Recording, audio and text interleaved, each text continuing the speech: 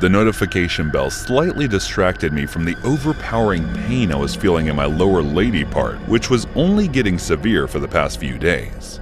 I grabbed my phone and checked the message, hoping not to be him. And luckily, it wasn't. I didn't realize it had been so long.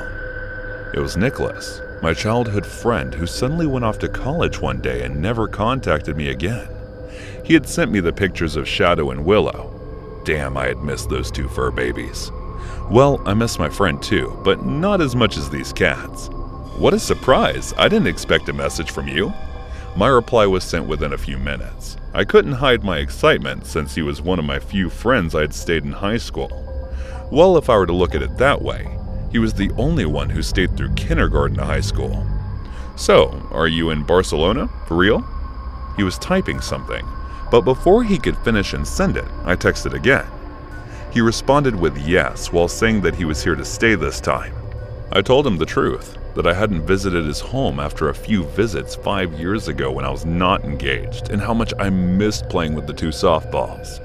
He said I could visit if I wanted, but that felt awkward considering I never visited them. What if his mom thinks I was there to seduce his son, just like the women in Sebastian's family kept saying whenever I engaged greetings with any man? But his positive response put my mind at ease, and I agreed to the visit. Talking with him brought back all the things that I had missed ever since I got engaged, but now I was fed up with all of this. All my life, I had been in nothing but pain. My parents ignored my whimpers since the only thing on their minds was how to expand their business, and how to overflow their already filled pockets. I clearly remember the age when I had been violated by none other than my uncle by blood. It was at the age of 5, and I couldn't even understand what in the world was happening to me. All I could feel was the pain that was caused by his fingers. I still don't understand if I should cry over the malice that was directed at me or feel lucky that her wife entered the room and rushed toward me to save my life from his monstrous husband. By the way, she divorced him in the following month. After that, I started to avoid him whenever he visited our house, and even though I couldn't understand why my mother asked me to keep my mouth shut when I told her about this, now I know the real reason. It was because he was one of the major shareholders in their company. The day I realized that the sick man didn't only harass me, but also assaulted his daughter who constantly compared to me, was when she jumped down on my throat outside the school and roughed me up. As I was wailing on my own, hesitating to enter the school, I saw a boy staring in my direction, and then he started walking toward me. "Are you okay?" He stuttered those words, but for some reason, I started to bawl even louder. I was so embarrassed and scared that someone saw me in this state. If Mom found out, she would scold me. So I ran away. Mom did scold me when I reached home, thinking I picked a fight in school, and I didn't correct her either. After doing me up a little bit, she informed me that she was going to visit one of her new friends who was also an investor in the company, so I was supposed to get along with her children. The moment I walked into that home, my eyes met with the same kid from earlier, and I backed away a bit, fearing he would tell my mom about me crying. "I'm Nicholas." I was surprised to see him smiling as he introduced himself to me, as if he had met me for the first time. Thinking he might not remember our previous encounter, I smiled back and introduced myself. And as I was doing this, I did notice him stuttering for a few seconds before gaining composure. It felt good playing with him, till Mom chatted with her friend. Finally, I had a friend of my own. The two of us started to grow closer as friends, since he also went to the same school as me. The day when our school asked if we wanted to enroll in the martial arts and self-defense class, I was the first one to raise my hand. From that day on, I started working hard on making myself stronger so that no one could ever harass me. I was in my 3rd year of middle school when I first saw Sebastian, who was visiting with his father, who was to discuss something with my dad, and I immediately developed a one-sided crush on him. As time passed, my feelings for him remained the same. And the day I first heard about my engagement talk with him, I fell over the moon. And judging by the way he was looking at me with excitement in his eyes, Sebastian felt the same about me.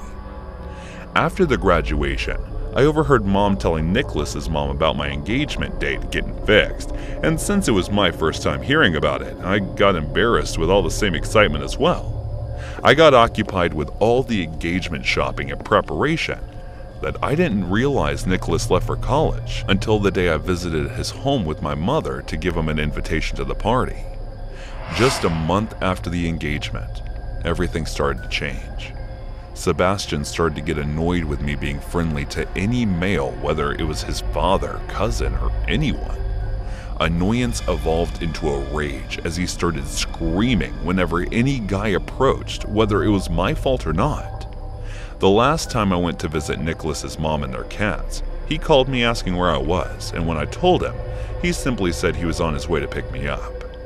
As I exited the house and approached him, something hard fell across my face, bruising my cheeks. My head turned to the side, and my eyes met with Nicholas's mother before tears filled in them. I didn't say anything, and silently got in the car. I don't know what Sebastian said to my mom that she somehow managed to convince Nicholas's mother to keep her mouth shut, but I didn't care, because I had already decided never to go there. That slap was nothing in comparison to what he started to do next.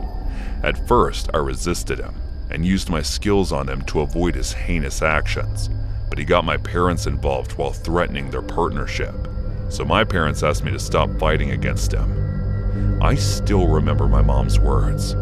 "Oh, I had put up with your father all your life, so why can't you? You're going to be his wife anyway, so why not start getting used to it beforehand?" After putting up with it for almost 6 years now, I think it was finally enough, and I was not going to take it anymore. I had been almost a month now since my so-called fiancé Sebastian made his forceful attempt at lovemaking, yet again, and even though I did break his nose, I couldn't save myself from the pain that followed when he broke the wine bottle on that sensitive part between my legs. I couldn't handle the pain and started to lose consciousness. But over the last few years of dealing with such behaviors of his, I had learned to fight that. As he was turning away from me while leaving me in such a state, I grabbed another wine bottle, limped toward him, and broke it on his head, which immediately made him lose consciousness. I took a deep sigh, all the while resisting the feeling of numbness taking over my brain and dragging myself out to his apartment, only to collapse while going down the stairs. I was taken to the emergency room by some residents of that apartment building and got immediate treatment. The wounds were not enough to cut the part too deep, but still, the bleeding wasn't stopping for about an hour or so, and when it finally did, the doctors stitched them. After getting discharged from the hospital, I locked myself in the room, refusing to see any of my parents or Sebastian. I knew if I were to say that I did not want to marry that monster, they would still keep forcing me. So I decided to run away as soon as I got recovery. Even though my visible wounds were healing, the pain just doesn't go away, and the nightmares just won't stop where all these people force me to do things against my will. That was when I received Nicholas's text and we decided to meet. I told him a few things about not wanting to marry Sebastian, but I never told him the reason, because I knew how he was even in school. When someone even just touched me, he would just throw insults at them, so much till they never even come closer to me. He was more like an overprotective brother to me. The next day when I entered his house, I realized no one was there besides him, so the two of us were alone. I also realized how much he had changed from that almost nerdy cute kid who always had the anger on the tip of his nose to this handsome, cheerful man who was giving off a bad boy vibe. We talked for a few moments. Then he told me to head to his room till he was bringing a drink for us. After entering his room, I realized not many things had changed. That was when my gaze went to the novel I lost in the first year of high school. I picked it up and started going through pages when I found a withered lily inside those pages. I remember giving this to him when we entered high school together, but I never realized he was still keeping it. That was when it hit me. Did he like me? I turned my head to the door, only to find him staring at me with a slightly pleased smile that seemed barely visible. For some reason, My heart started thumping with the realization of his feelings for me. He handed the juice gently, and then he opened the beer can that he brought for himself. I was feeling so hot that I gulped the juice in a single breath, and as the last sip was finished, my head started to feel heavy. As I tried to look in the direction of the man standing in front of me, my vision started to get distorted. Since I had grown a little resistant to the drugs and the pain, I was able to fight it in my brain. I felt someone grabbing me and putting me somewhere. Then someone whispered something in my ear that I couldn't understand. But all of this was too terrifying to me, which intensified with the feeling of someone between my legs as a body pushed against mine, triggering back the pain caused by Sebastian. My uncle, Sebastian, and everyone who had mistreated me started to flash in front of my eyes, making my blood curdle. I tried harder to fight the effects of the drugs and was finally able to get through. As I opened my eyes and I looked at the man over me, I couldn't help but see Sebastian's face. All the pain, all the suffering he had caused started to resurface. I immediately grabbed him by his throat and flipped him over, my hands still strangling his neck. Before I could realize the man wasn't my fiancé, it was too late. His breathing had already become too faint for him to get through this. I felt nothing as I saw his last breath leaving his body. No guilt, no sadness, or happiness of killing the man who was exploiting my body. I simply just sat there, staring at his lifeless body with a blank expression. I don't know how many hours passed when I heard someone screaming and calling 911 over me. My senses were still disoriented, and I could not feel anything at that point. A few moments later to the call, I saw someone putting cuffs over my hands and taking me with them. While walking outside the house, I saw Mom and Dad's car stopping in front of the house, and their timorous faces and voices were seen and heard by everyone. My lips formed a smile on their own as they saw me, and their expression change in a rather scared tiff. This smile on my lips was telling them, "Now, you won't be able to force me to marry that weasel."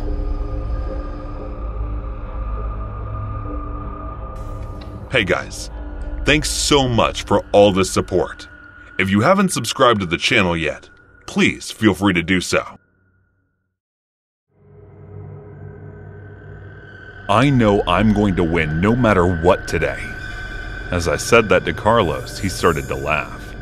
"You know only an expert or pro player can win this game, right?" he said while trying to control his laughter, for which he had started to get on my nerves now. I was never one to play games or take any sort of interest in them ever, but Carlos was the one who always used to play games, and he also was the one who introduced me to the game Minecraft, saying that it was fascinating. At first, I only played it when he forced me into it, but soon after that, it started to catch my attention for being so interesting, and I started playing it on a regular basis. Carlos was my roommate and a pro player since he had always stuck his head in games, so he could win the game after a few tries. But I, on the other hand, was not able to win, so I started obsessing over it and started to give my complete focus on the game. My sole motive was to win this game, but Carlos started to get annoyed with me. Instead of helping me with the games, he continued to mock me and make fun of me for always losing. One day, he brought over his gaming friends and asked me to play a game with them. He told me that it would be fun and that it would not be about winning or losing, so I agreed while believing his words. As we were playing, he continued winning while I continued losing. Even after several hours of playing, I could not win one single game. And when we were all having pizza and beer, Carlos, along with his friends, started making fun of me for being a complete newbie. I tried maintaining my cool the entire time, but as they continued making fun of me, even when his friends were leaving, I finally lost it. "Hey, sorry for that, man. I know my friends went a bit overboard," and as he was saying that, I hit on his head with an empty beer bottle. He stumbled as blood started dripping all over the floor, Before he could maintain his balance, I dragged him and hit his end on his computer and continued hitting it. I guess he passed out, but I did not stop and went into the kitchen to bring a knife. "Why did you say it? I'm a born loser, huh? Guess what? You won't be winning anymore either." As I said that, I continuously stabbed him in his lower waist and then chest as he stopped breathing. When my temper cooled down, I realized what I had done. I went and started playing Minecraft for some reason, and surprisingly, I won this time for the first time. I felt happy and went ahead to grab the head of Carlos's lifeless body. I turned it toward the screen and showed him while saying, "Look, I'm the winner now. Laugh if you can." As I said that, I started laughing like a maniac. After that, I realized that I had to hide Carlos's body, so I cut it into multiple pieces, wrapped it in many bags, and one by one threw it in the nearby river overnight. The next day I played again, but I lost. Thinking it must be just one lost game, I played multiple times and kept losing. So I thought of many possibilities of losing the game, and finally came up with the solution. I thought that the reason I won the game was the murder of Carlos, and I had to keep killing people. The next day, I killed a stranger after following him when he was going home through a secluded area from the gaming cafe, and left his body hidden in the park. I was careful not to leave any evidence that points to the murder on me. After that, I went back to my apartment and started playing the game. But after spending hours, even an entire night and day, I could not win the game. That was when I concluded that the reason for my win was to kill a pro player, because that would give me the satisfaction of removing one of those pests on the face of this earth. I remembered that Carlos's friends were pro players, so I texted one of them from Carlos's number and asked him to come over to play the game. He agreed, while saying that he wanted to make fun of Carlos's loser friend with him, which made me furious. The following evening, the doorbell of my apartment rang. I knew it was him, so I went ahead and opened it. After entering the apartment, he asked me about Carlos, and I told him that Carlos was out buying drinks and edibles. He noticed that Carlos's PC wasn't there and asked me about it. As he turned toward me, I stabbed him in the chest with the knife I was already holding. I continued stabbing him till he died. After that, I went ahead, logged into the game, and started playing it. As I had already concluded, I won the game. I realized that after killing a pro player, I could only win once, and if I wanted to win the game again, I had to kill the rest of Carlos's friends one by one, killing a pro player and taking my revenge as well. After killing his body in the same way that I did to Carlos's, I took out his phone and saw the contact of another friend. I recognized him by looking at the profile picture, that he was also one of the people who made fun of me. "Hey, let's meet at Carlos's apartment and make fun of his loser friend who never wins Minecraft." I sent the text and waited for the reply. "Hell yeah, dude. I've been dying to do that. So what's the plan?" He replied after 10 minutes. "I'll meet you directly at his apartment, so don't be late, okay?" I threw his phone on the bed after sending that text.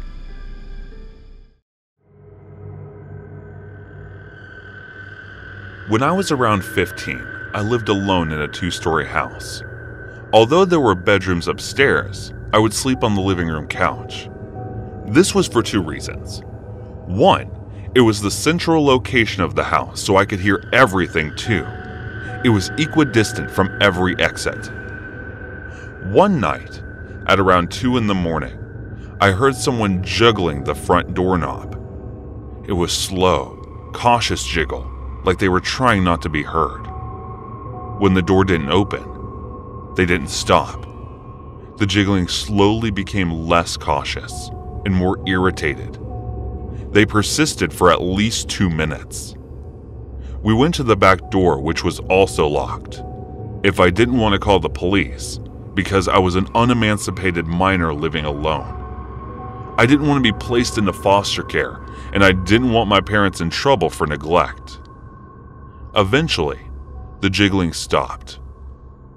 I stayed up that night waiting for them to try other entrances, but nothing happened.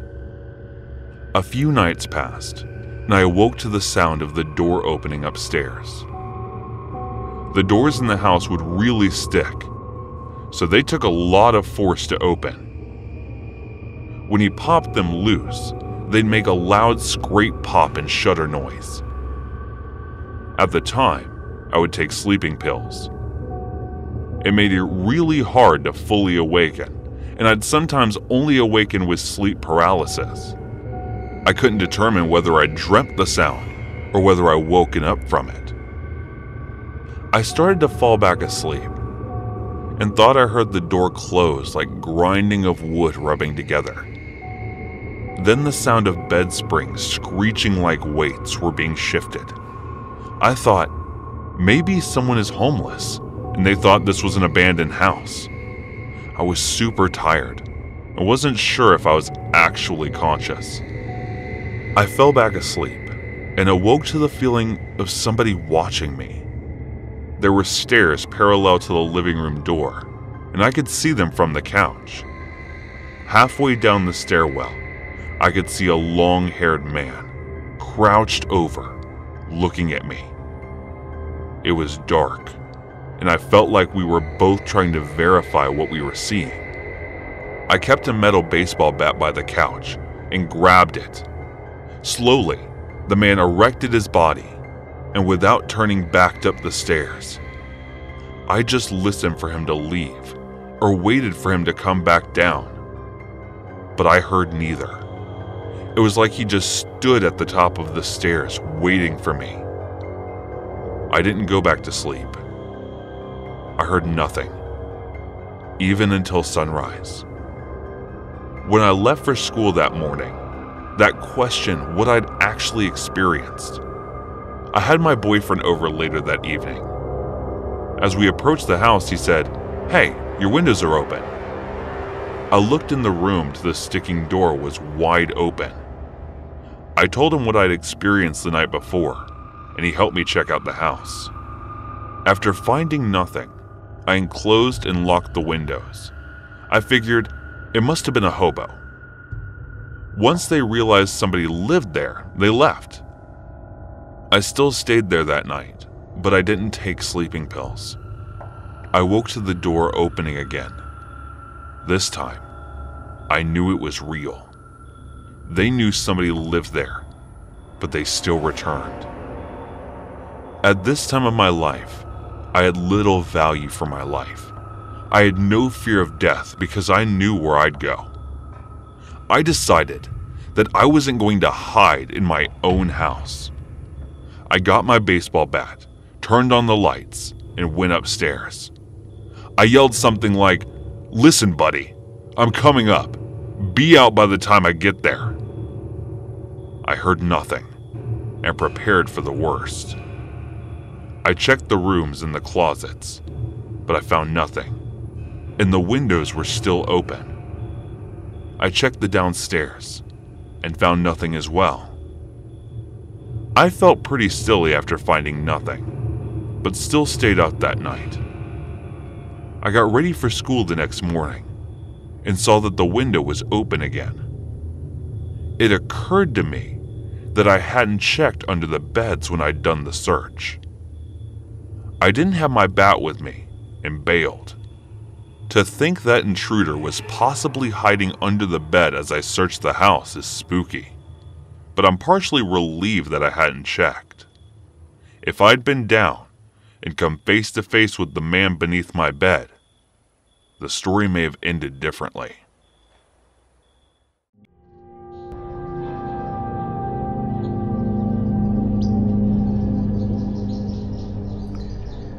This story takes place 2 years ago, when I was living in the same house as my 2 younger sisters and my father. We lived in a neighborhood that wasn't necessarily unsafe, but wasn't the best neighborhood for people to live in. I can recall some neighbors getting arrested for dealing when I was maybe 5, but the story isn't about them. In the summer of 2018, my sisters and I would stay up late into the night, sometimes only going to bed after the sun had risen. I was 17 and my sisters were 15 and 13. My father would go to bed early, as he was a responsible adult. To explain the situation best, I need to describe what my house looked like. It was a one-story home with 4 doors on the front of my house, 3 of which opened to our living room, and 1 of which opened to my bedroom. Our backyard fence had been knocked down by a storm recently, and we had 2 doors on the back of the house, one that opened to the kitchen, and one that opened to my father's room. One night at around 12:30 a.m., I was doing what I usually did. I was listening to scary stories on my phone as I made art on my iPad. I didn't use earbuds because I've always been paranoid that something might happen while I'm using them. My sisters, who shared a room down the hall from me, were doing whatever they did at night. It didn't really concern me. My father was fast asleep in his room. Now, I don't know about all of you, but I always end up very on edge when I'm listening to scary stories, so I'm hyper-aware of what's going on around me. You can imagine how hard I jumped when I heard a sharp pounding on our front door. 4 hard thuds could be heard throughout the house, and I could hear the front door shake with the strength of each knock. I checked the time, terrified. It was 1 a.m. I held my breath, hoping to God that I'd heard wrong. I really didn't want to think someone was at my front door. At this moment, my middle sister Jen came running to my room, trying to keep her steps silent. She looked at me, eyes wild. "You heard that too, right?" she asked, voice trembling. I swallowed and nodded, heart pounding in my chest. "We need to go wake Dad up."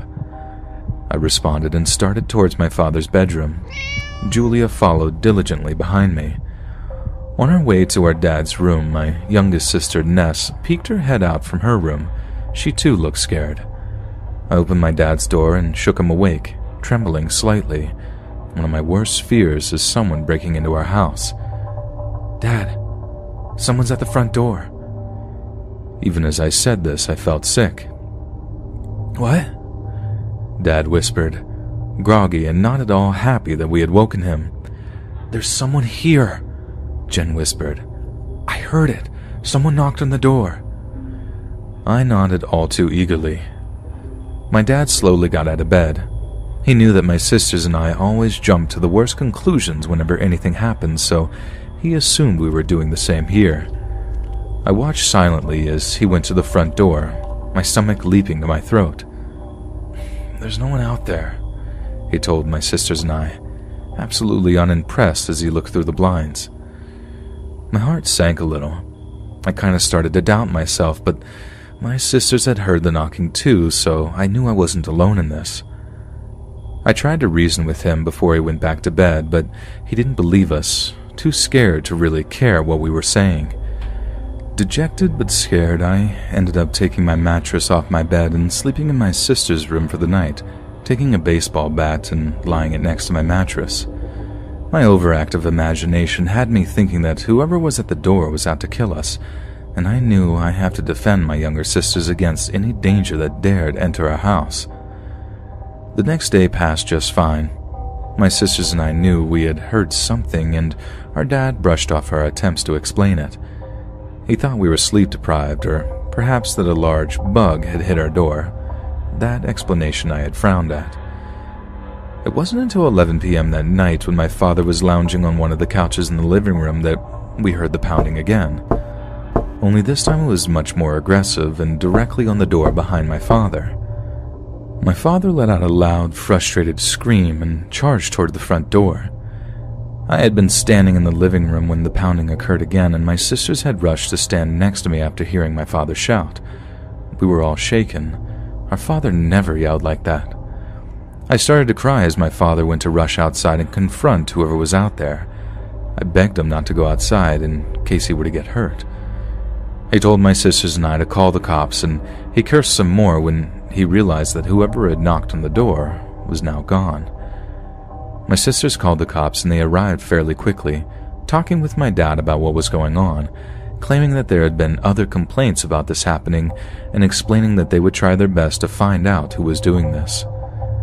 The police did a search around her house but didn't find anyone, even searching the backyard where I was afraid the perpetrator might be. The police assured us that someone would patrol the neighborhood that night. Once the cops were gone, my dad apologized for not believing us the night before. We said it was okay and left it at that. He locked all of the doors and stayed up later than my sisters and I. I couldn't calm down, so I slept in my sister's room that night as well. Eventually, though, I put this situation behind me. A few months had passed, but not without nightmares and sleep paralysis about the whole ordeal. Most nightmares ended with someone breaking in and hurting my sisters. Other nightmares ended in more brutal ways. I thought nothing more of the whole ordeal. This is until one day I came home from school, and Ness ran up to me, buzzing with energy. She proceeded to tell me that apparently the cops had found out who was knocking on everyone's door about a month or so ago.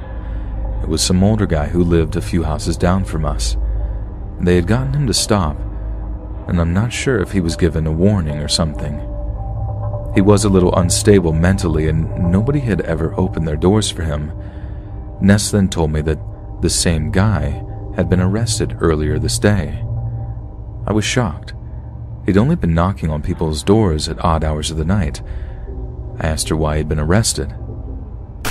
He shot and killed 15 people one town over, she responded. I couldn't believe it, but my father later confirmed this story. I'm happy to say that he is in jail and no longer lives in that neighborhood. I haven't done any more looking into his crime other than trying to confirm it for myself the day he was arrested.